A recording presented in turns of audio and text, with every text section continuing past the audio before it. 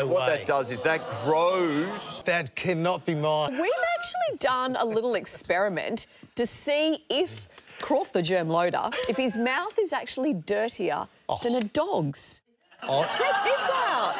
A bit of a myth that human mouths are filthier than dogs' mouths. So to test that, we went after the world's filthiest. You put it right down my throat. I don't know why you went that far in. And then, again, this is me. That's not me, that's the dog. That's Roscoe. That's Roscoe. Have you ever swapped a dog before? He looked quite OK. He was pretty comfortable with it. Hands up if you think come on, you've got to be Croft's joking. What mouth do you is going to be germier. Yes. Oh, there's a lot. And what about the Roscoe's, the dog? I brush my teeth a lot. So we did these a week ago. No and what way. that does is that grows... That cannot be mine. Bacterial colonies. That cannot be mine. OK. That is disgusting. That is revolting. This... No, it's not.